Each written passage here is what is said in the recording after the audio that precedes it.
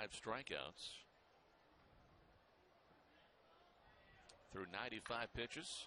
This one driven to left, and no chance of getting a win now for Chris Volstead. It is over the picnic deck, a home run for Kingery, his second in 2 days.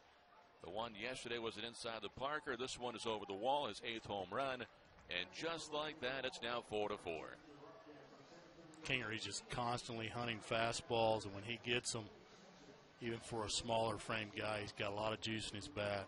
Chance to see it probably inside half right here, yeah. He's just constantly hunting fastballs, and when you leave it up and in the middle of the plate or inner middle, he's going to put a good swing on it. I'm just going to say that it's too much of the plate, just above the knees, thigh high, and